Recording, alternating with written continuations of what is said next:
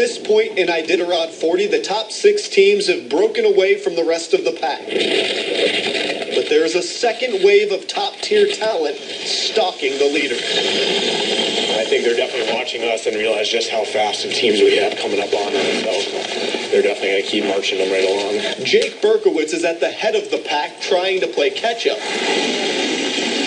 And he had company in tow this afternoon at the nulato checkpoint in the form of Peter Kaiser, Ray Reddington Jr.,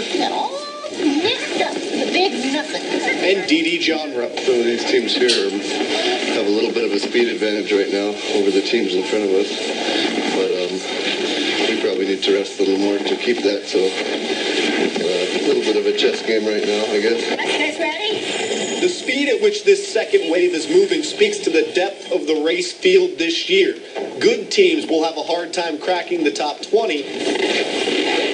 And Didi Johnro knows why. We've done so much with seminars and quality rookie qualifiers and breeding programs and, all the kinds of things that try to help bring new drivers up to speed fast.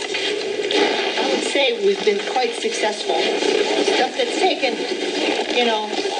Rick and Sonny and some of the rest of us 30 years to learn. These kids are able to learn in a few years. As the race now transitions to the coast, the lead pack is in control. But a slight mistake, a little unpredictable weather, and the second wave will pounce. They're all going to, do the coast in 2 runs. They're going to probably skip Shack, and they're probably going to skip Elam. So if they don't do that, they're definitely going to leave a window open for us. And in Alaska, in the winter, that's how pipe dreams burst.